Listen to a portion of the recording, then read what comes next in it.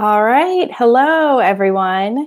Welcome to our virtual Babes and Babies event. I am Andrea Cooley, one of the co-owners of Des Moines Mom, and we are so excited to have you with us tonight.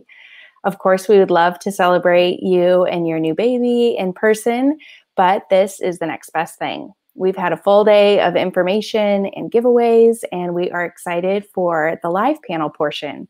We want to give a special thank you to Blank Children's Hospital and Unity Point Health for being our presenting sponsor and offering their health professionals to talk with us tonight. I'm going to introduce each of them. Hopefully you've had a chance to look at their bios that we had posted, and I know a lot of you have already posted questions in the comments there. So we're going to touch on some of those questions, and then if you have other things that you think of, you're welcome to add them. And if we don't get to your question tonight, each of these ladies has agreed to go back to those as well after we're done. So I'm going to start. We have Susan Hernandez. She is a certified nurse midwife. We also have Erica Reese, a lactation consultant, and Christine Young, a perinatal mental health therapist. So I'm going to start with Susan. And the first question is just, what type of services does a midwife provide? Hi, everybody. Well, as a midwife, we provide both well woman care, such as GYN care, birth control, annual exams, and then we also provide prenatal care. We also can take care of women for infertility issues or any kind of problem-focused visits.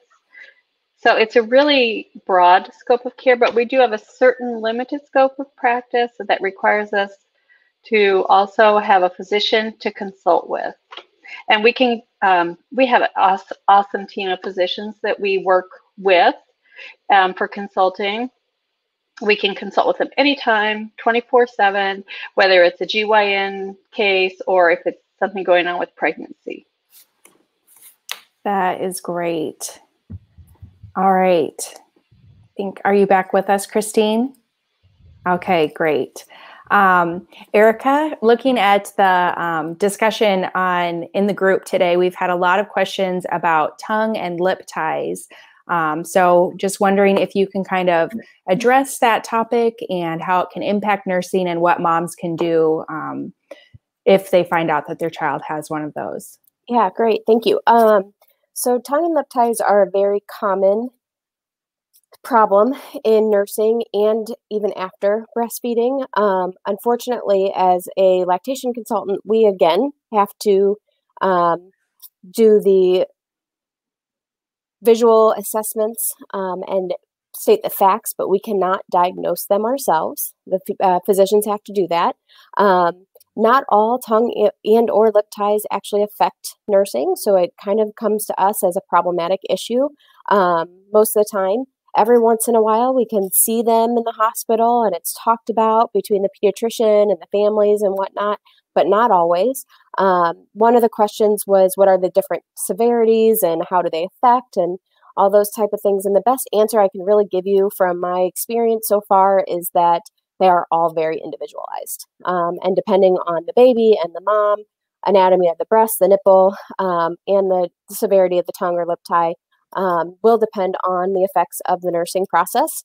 It can cause pain for the mom. It can cause damage to the mom's nipples if the tongue tie is too severe and causing issues with the latch.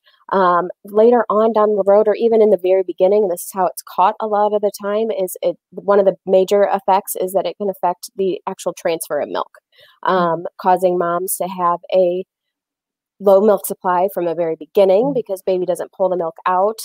Issues like mastitis or clogged ducts can come along with that. Infection, obviously, because of damaged nipples and so forth. And then weight loss for the baby or prolonged lack of gaining weight. So those are the biggest issues we see in the lactation field. But like I said, the biggest thing is having a good pediatrician that you can talk to openly with about your issues that are going on. Not every baby that has feeding issues has a tongue or lip tie, so that isn't always the case, which is unfortunately not very easily looked away from right now because of how hot the topic is in the breastfeeding community. So getting in, getting help, being assessed, having a feeding actually evaluated by a lactation consultant can be extremely important. And then going from there for your physician help is what we would recommend. Great, thank you. And you know, it sounds like from what Erica is saying that there isn't a one size fits all solution. So if it is something that you think that your baby might have issues with, you really need to talk to your pediatrician to go from there. All right, Christine, can you talk to us a little bit about risk factors for postpartum mood and anxiety disorder? And, if a mom feels like I'm just really struggling, what would kind of the first steps or treatment options be? Well, first and foremost, the perinatal mood disorders is an umbrella term really encompassing many different types of mental health concerns, from depression, anxiety, PTSD, OCD, or postpartum psychosis. So what I always want moms to kind of keep in mind is the first 2 weeks don't count. The first 2 weeks, you're really in the baby blues phase of postpartum. And so we don't really assess. You'll get a hospital assessment, of course, called the Edinburgh in your screening when you get in your discharge, that will kind of give you an idea of where you're at. And so sometimes that can foreshadow women to have issues in week 3 and beyond. But that's not necessarily something that we want people to focus on.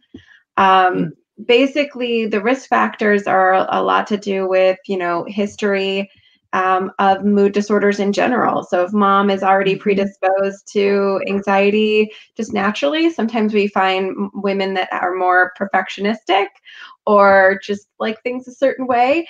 Well, being a mom doesn't really mesh with that well. So that can create a lot of issues just kind of in the pregnancy even. So women who present in pregnancy we typically see in 3rd trimester. Obviously, lovely women like Susan will try to catch them and get them kind of connected before they get delivery and postpartum. So that's a risk factor is symptoms in pregnancy, mood disorders in the family. There's lots of different things. Actually, I can spend all day talking about this, but those are really big ones that I want people to remember. Family dynamics, military service, mother of multiples, first-time moms are actually at higher risk for obvious reasons. It's something just to keep in mind that you need to kind of keep communicating with people about how you're doing, because there's a lot of factors at bay. It's not just hormones, it's your own genetics and how that all meshes together in the postpartum or the perinatal period, as we're trying to move from postpartum depression as a definition to a perinatal definition of mood disorders. Sure. Thank you. That answered your question. Yeah, I think that's a good overview. Definitely. All right, we're going to go back to Susan. And what would you say is one of the biggest advantages of seeing a midwife versus working with an OBGYN for delivery? Well, I think I would like to answer that more instead of a comparison, just more talking about what midwifery has to offer, what midwives have to offer. So, whether you're seeing a midwife for an annual exam, a problem-focused visit, or even for postpartum or perinatal depression, that's kind of a sacred space, just as having a birth is. So one of the biggest things that we as midwives want to do is for you to have that trusting relationship with us. And during your pregnancy care, that's something important that develops. So during the delivery, or if there's issues, or during happy times, we can feel like we have that trusting relationship with each other. We do have 15-minute OB slots for return OB visits, which is generally longer than physician slots. But you'll have when you go to a midwife, you'll have the opportunity to have a little bit longer time with the actual provider. That's great. And it just has to do with how the schedules are set up. I think the biggest thing is that we also provide labor support. So we're with you during your your labor. We may be in there the whole time. We may be in and out. We also balance it on the woman's needs and the family's needs. They may not want someone in there the whole time with them, and they still will have a labor and delivery nurse as well at the hospital. That's great. I think my personal experience working, I delivered my 3 kids with the midwives, and just highly recommend it. Exactly what you said. Just felt like there was a personal touch there. I can't speak to working with an OBGYN. I know there are great OBs as well, but I think just having that personal interaction and connection is really important for moms. All right, Erica, back to talking about lactation services. If a mom is delivering, your experience is at Unity Point hospitals, what kind of services can they expect, when they're there for those couple of days, right when their baby is born? Sure. So yes, I am a lactation consultant at Unity Point. So we have at both our hospitals at Methodist West as well as downtown, we have lactation services 7 days a week, at least bare minimum 8 to 4. So it's certainly business hours as of right now, but we are trying to expand our team. So as that happens, those changes may happen or may not. So we strive to see all of our moms that have shown any interest either in the prenatal or postnatal phase of their delivery of breastfeeding at least once. We do some basic education. We offer to see feedings. We leave a phone number that they can reach us at during their hospital stay to be able to provide for those. The labor and delivery nurses, the mom baby nurses are fantastic and they're very well trained, but they do see at least one feeding per shift, or try to, is their goal. But we're the ones that are able to do them a little bit more readily and throughout the entire feeding versus just partial parts of it. So that's one thing that we're able to do. Again, just generalized education, answering questions anywhere from my first had this to, my last experience was this to I'm on these medications, things like that. We do associate our questions with the pediatricians that are at the hospital. So that can be helpful as well. If we see any issues or we're concerned about anything during the hospital stay, we automatically talk to the pediatricians about it as well, and bring them involved so that it can be followed up outpatient. And then in addition to that, going into outpatient, we have a phone line that is a 24-hour voicemail. I apologize if it rings while I'm in the office. That you can call and leave questions, and we'll get back to you within that same 24 hours to answer your questions. We can talk to you on the phone, again, during those business hours for as long as you'd like throughout your breastfeeding journey. We talk to moms from before their baby is delivered until a year plus. And then we're very, very proud of our outpatient services as well. So we have slots Monday through Friday, 3 scheduled slots a week. A day, 3 scheduled slots a day, typically based on staffing availability, that we can see a mom and a baby for an hour at a time and do those weighted feedings and individual consults like I had mentioned before. That's great. It sounds like there is a lot of support for moms who want to breastfeed, and maybe they're having problems. So that's great to know that you offer those services. Okay, Christine. Here's a good question. What can moms do while they're pregnant to help, maybe avoid or offset perinatal mood disorders? Obviously they're not all avoidable, but, if a mom is maybe anticipating that she might, be prone to that, what are things she can do to kind of prepare? First and foremost, tell your provider. Just a shout out to Susan here. Be very open with your either OB or midwife about how you're doing so that they can be that support and that bridge for you to get to a mental health professional, because that's a very important intervention timed wise. A lot of women tend to wait until symptoms are severe before they, reach out to someone like me or a psychiatrist or any other. They go to the ER or psych urgent care. So to prevent something, this is the reason I love perinatal mood disorders, is because we could do a lot. We can do more than we can do any other mood disorder ever, because we know that there's going to be a event happening. So support. is number one. There's a really great postpartum plans out there. I think it's Midwest Mom came out with a lovely, like, she's a doula. She's a postpartum doula, and I think she's local here. She has a great book that kind of walks moms through, but like joining with your provider, talking about a plan, how are they going to know when things are too extreme for them? Because I think this was a question on the Facebook chat, like, how am I going to know what is normal and what isn't? I'm like, well, you're the only one that knows you're normal. So no one can really give you a baseline but you. And so it's kind of an individualistic assessment. And that's why your provider is a very key element to distinguishing, okay, I need to talk to somebody. Okay, maybe I'll consider medications or whatever that person's comfortable with all the dynamics of breastfeeding and, stigma and XYZ. So being an advocate for yourself and talking about things is number one. Number two is also support. Those won't necessarily prevent, but I would like to say probably lessen the intensity of a mood disorder, that maybe you wouldn't have less symptoms and less of an impact and don't have to talk to someone like me. That answers Thank you. I think those are great tips, and just great for moms to be thinking about right now, just what their support system will look like, to not be afraid to admit that, things don't feel normal. And then also just to think about right now what kind of their baseline normal is, so they have something to compare it to. Absolutely.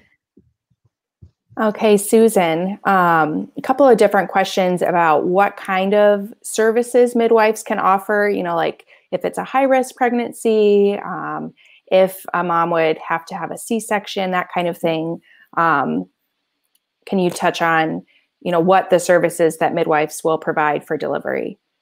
Sure, of course. Well, we are a hospital-based practice, so we only deliver at Methodist West or Methodist Downtown. And we are a low-risk, we take care of low-risk women, but that doesn't mean you can't have some issues. Like if you're diet control, gestational diabetes, you can certainly stay with us as long as you're meeting the parameters that keep you safe. There's some other issues such as gestational hypertension. So it's not that none of our patients ever have any risk, they do. But if you start getting sick, like severe preeclampsia, or your developing fetus has like a severe cardiac issue, then you may have to transfer to the physician. So if you have to transfer to the physician, we help with that. It's not something you have to do by yourself. You're our patient until you've actually seen them. And as far as a C-section, so like I spoke about earlier, we do have a certain limited scope of practice. So like I can't just perform a cesarean section. I can first assist, I can help, but I can't go do it. That's not what I do. Sure. So if we needed that, we would consult with a physician. And, the whole time we'd be communicating very clearly with the patient. It would never be a surprise to the patient about what's happening during their labor process. But we would just involve our consulting physician. And a lot of times they're already there in the hospital taking care of their own group of patients. We also consult with them if we need to apply a vacuum or forceps.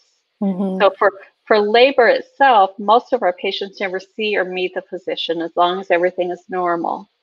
But anytime we need to, we can consult with them. So it's kind of a nice bridge to a higher level of care if other interventions are needed.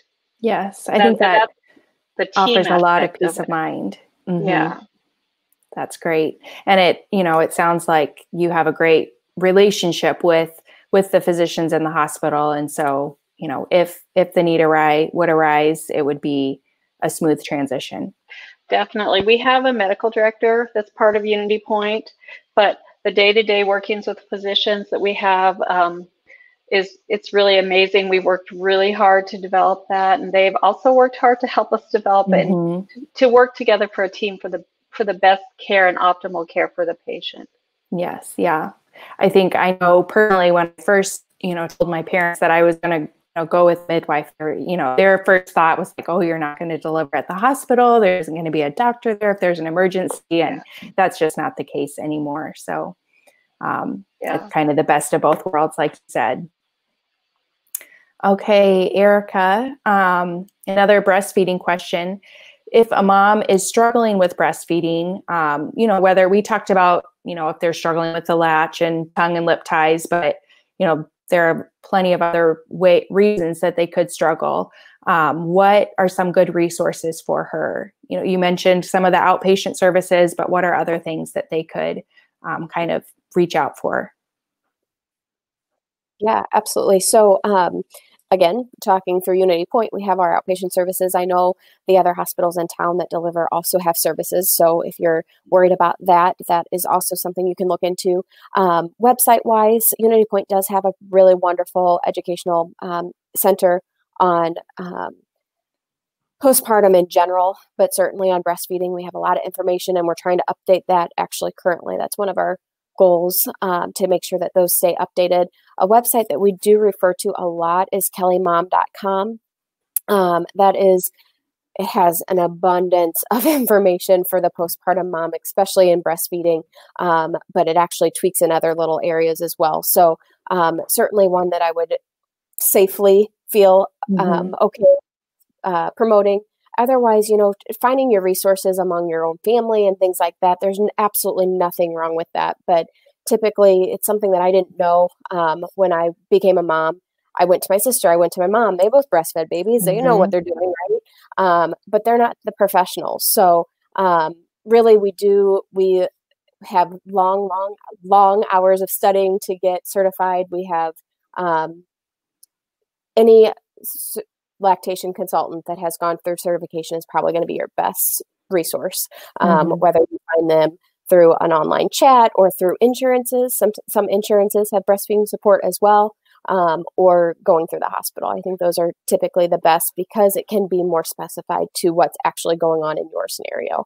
Because when you look at issues, it's not always one way. It can be multiple things coming at you and causing the problem that is leading to the same problem, but it might not just be one thing. So that's great. Sounds like if someone is interested in breastfeeding, that hopefully they are able to do it and have a lot of support.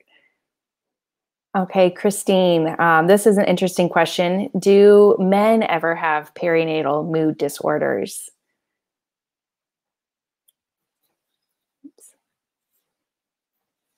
I think you might still be on mute.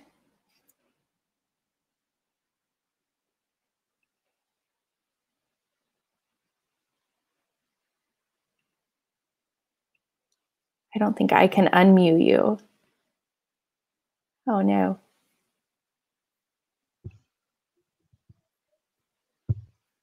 Okay, I think we can hear you now.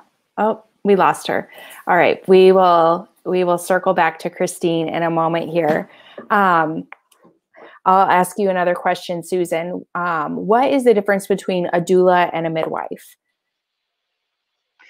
Well, that's a common question that we hear a lot. So a doula is a support person. They are hired by the couple to provide support during labor, and the doula also may have some visits with them at home too, or afterwards. So they are not a healthcare provider. They don't make management decisions for the patient's care, but they do provide support. Okay.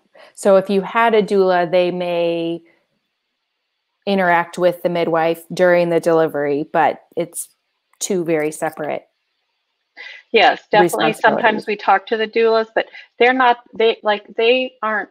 don't have the education to make a decision whether a patient needs Pitocin or if we should, give it 2 more hours or 3 more hours. But for them, they are a sort of a go-between between the provider and the patient.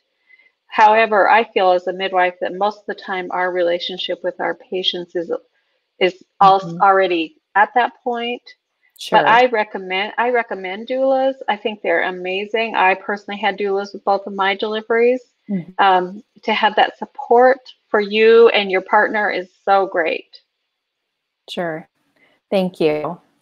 All right, Christine, can we unmute? Are you able? It looks like you got muted again. Are you able? Okay. Can we hear Okay, you? can you hear me now? Yes. Can you hear me Thank now? you. Mm-hmm. Okay, it just keeps kicking me out. Not sure why. You were talking about postpartum men. Yes, fathers can have postpartum. Partners can have postpartum. There's been research to support that men actually do a hormone shift as well as mom. It's not as extreme. You know, women have the huge crash postpartum, but men can have, you know, it's kind of like that, like kind of like, you know, two people live together, so they kind of, you know, evolve a little bit. And there's been a hormone for men too, because they've been watching you through this whole experience. And so men can experience trauma even after witnessing. If it was a traumatic birth for mom, for example, men can get kind of traumatized from that experience because they're very helpless and watching someone they love go through this experience, you know. But men present very differently. The men in my practice that I've had for postpartum are very kind of withdrawn. They're not as engaged in life. They tend to be like more, you know, phone video chatters, and you know the wives get very angry at them. So you know that's typically how they present, you know, rather than just. So it's a little bit of different presentation, but yes, absolutely, fathers can have postpartum depression as well, and typically you will see it in a little bit less engaged manner, and it'll kind of, women will sometimes be more angry at their spouses during that time period. So it can And so also would the treatment marriage therapy. Would the treatment be similar for a man, that they would, you know, see some kind of counselor or therapist, perhaps? They don't really like to seek out someone like me. Historically, usually I get the guy coming in because the wife was really upset with them for X, Y, and Z, and then I kind of go, I want to look at you a little bit more, and then we kind of try to get them into counseling or medication. Men typically will want to do medication first route, but you know, it just really depends on the person and how they want to treat this. Sure. I mean, this is just my anecdotal experience, but I think Sure. it just depends on the guy. I think that's fair. All right, Erica, I have another question for you. You know, for a new mom, how often should they be nursing their newborn? You know, especially right in those first couple of weeks, you hear that's, you know, kind of the critical time to establish breastfeeding. What should they expect? You know, every stage is a little bit different. We'll talk about that when you deliver, and we'll provide you your education. The nurses, again, are wonderful about talking about those things. But essentially, my magic number is 8. Babies need to eat at least 8 times every 24 hours. Moms need to be stimulated at least 8 times every 24 hours. Now, just because the magic number is 8 does not mean that that's all that happens. Typically, it's 10 to 12 times, and that can be really overwhelming at first. But for the first several months at least, and we hand out feeding logs. We encourage getting apps. There's a lot of good mom and baby apps out there. Hopefully, those might have been things that were talked about today. If not, they're really easy to find. But just keeping track of those feedings for the 24-hour period, 24 to 24 hours. And then wet and dirty diapers is the other thing too. So you're watching those as well. But it seems like if all you are doing is feeding a baby, changing a diaper, or eating or sleeping yourself, then you are good to go. It is a full-time job for sure. Okay. Susan, a question about both midwives' access during delivery. Have there been any changes with COVID? Or, I imagine a midwife is like your doctor, so they're allowed to be in the room. Are doulas always allowed to be in the room with? Well, so as far as who is allowed to be in the room is definitely a hospital policy, whether your provider is a midwife or a physician, so it's the same.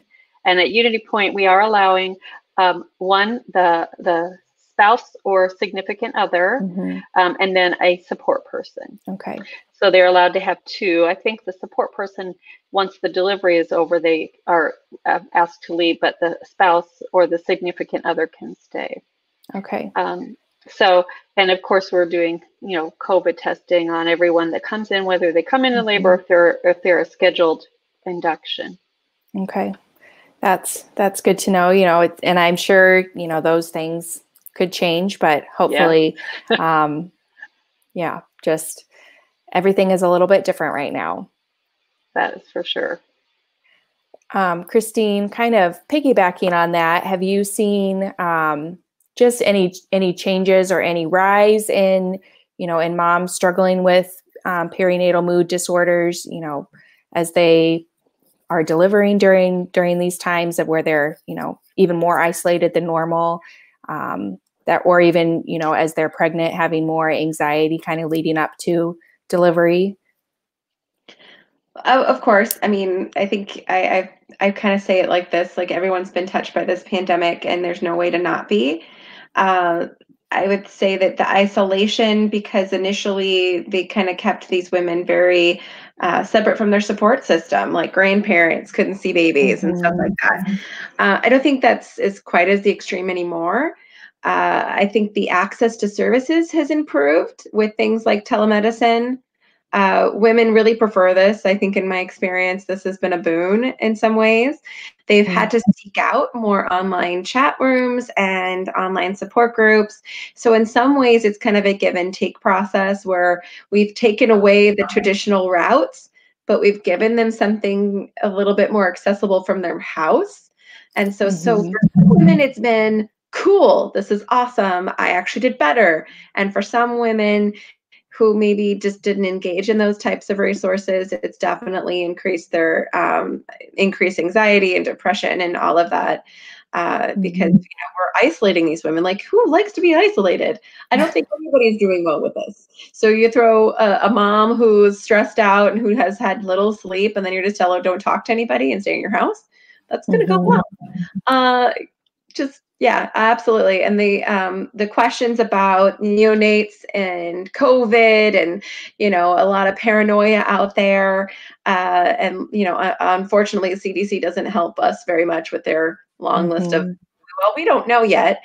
And so these women who are just on the edge of an anxiety disorder just pushed right over. So we just have to keep reining them back and keep sticking to what we know as facts and hoping they kind of get through on the other side as we all hold on for dear life right now.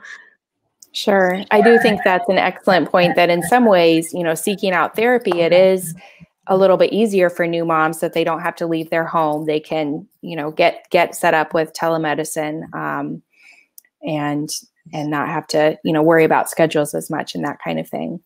Oh yeah, there's always some kind of kid in the background that I have in sessions, and it's actually easier because mom can kind of set them up a little bit better and comfortably than my office typically. So in some ways it's helped. Yeah, no, that's great. Thank you.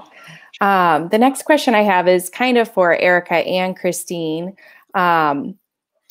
Wondering, so, if either you have already struggled with anxiety or depression and are pregnant and have taken antidepressants, are there certain ones that are safe for, both pregnancy and breastfeeding?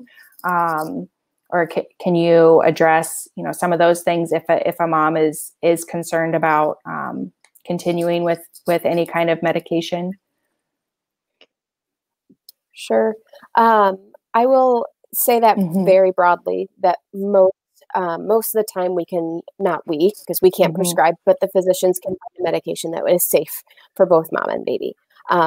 It is extremely important for the mom to take care of her mental health to be able to be successful in breastfeeding. So that is typically what we find happens. They are able to find something that works for mom and is very safe for baby as well. The only thing that I typically tell my moms is if you are started on a medication, obviously your physician knows that you're breastfeeding, but please let the pediatrician know that you're starting on a medication. I know that it sounds kind of HIPAA-ish that you're going to tell somebody else, but whatever you intake into your body, whether it food, drinks, medication does go to your baby. And there are certainly different different things that we just want to watch. Infant monitoring on the long term for those medications. And typically they're going to be more sleepiness, poor feeding, slow weight gain that might not be caught immediately. So it could be several weeks or even months on the medication that we're starting to see some of these things happen. And they might not be medication related at all, unfortunately. But at the same time, I'm a big promoter of everybody knows, just so nobody's in the dark. So if baby comes in with an issue, the pediatrician's not wondering, where did this come from? Sure. So that's the one caveat that I have for my moms that are started on medications is just make sure the pediatricians know too. Absolutely. I'm just going to dovetail on that. And I think Susan could probably chime in here as well. Is typically, I don't prescribe medication, but I see a lot of women that are on medication for antidepressants in the SSRI category. Typically it's considered safe. Now there's been new research that's come out that I think is scaring a lot of women relating to the after effects of SSRIs on labor and delivery. But Susan, maybe you can kind of clarify. I think, backing the support here that it is a safe thing. We want them to be on it. At the same time, everything has risks and everything that you do. So I want to caveat. Yeah, I would like to. Yes, I definitely want to jump in here. So as a midwife, we do manage depression and we do prescribe medication. So SSRIs are some of the most common ones that we use.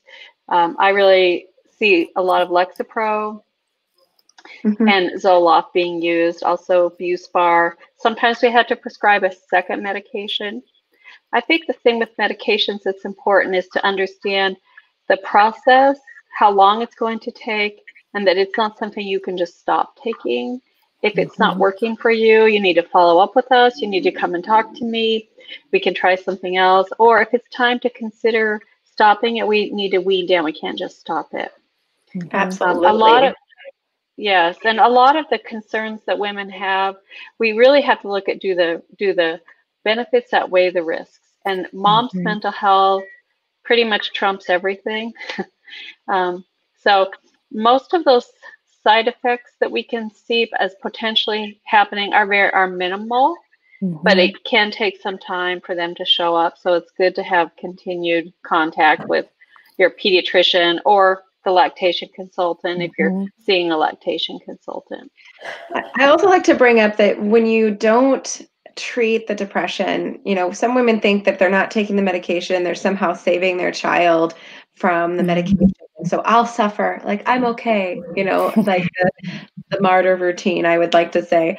But you're not actually saving your child from the stress, because as we know, so much gets transferred. Everything we feel, everything we eat, everything, the lactation, everything goes to baby when you're pregnant. And so there's been research that talk about, like, if a woman is depressed in the third trimester, how does that affect the fetus? There is research that it is affecting the fetus. And so, I always like to give that conversation, because I have to sell medication sometimes, because they come to me first sometimes because they don't want to be on medication. But it's really evidence-based treatment is both therapy and meds.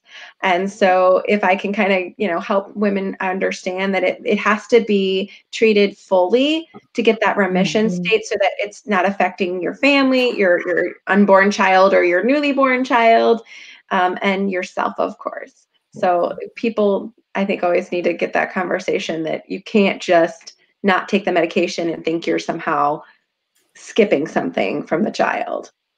Yes. Yeah. No, I think that's really important. And I think, just the more we normalize those conversations, that we can't be a martyr to our kids, that our health as moms is just as important as their health, because if we aren't healthy and able to cope with things, then we can't be as good of a mom as we need to be. So thank you guys. And to have that hope that yes, they're going to feel better. It's going to resolve. They're going to be able to enjoy being a mom, enjoy their child. I think that's such a big, important thing to really believe that these issues can be treated and dealt with, but they don't just resolve like the next day, unfortunately. Yes. All the way to 12 months postpartum. Yeah. 12 months. people. 12. That's a long time. Yes. Well, I think that is all of our questions that we've had. But before we sign off, I just want to open it up to each of you. If you have anything else that you wanted to touch on or wanted to make sure that you were able to share.